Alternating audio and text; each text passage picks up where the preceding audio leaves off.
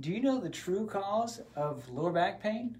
Well, if backs were this easy to see, everyone would know. When you learn the true causes, you also learn how to prevent it, recover from it, and prevent it from happening. Hi, this is Dr. Hobbs, restoring hope and health for lifetime family wellness. So, low back pain is the second leading cause of disability worldwide. About 80% of people experience an episode of disabling lower back pain, and we have a 20 to 40% likelihood of low back pain recurring within just a year. And we have a 72%, that's a 3 out of 4 chance, of a lifetime recurrence.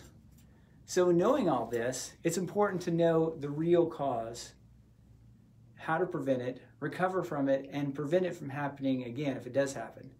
The most frequent cause of low back pain is spinal disc damage. That's these cushions in between. So spinal disc damage, even including before disc bulges, can be seen on an MRI. So in this video series on low back pain, I'll share the tests, treatments, home therapy, and the habits to avoid, not just for early and late disc damage, but for other causes of low back pain as well. So stay tuned. And if you want more spinal health info, text the keyword BACK to our phone number to receive a month-long back and spinal health educational video series sent straight to your phone.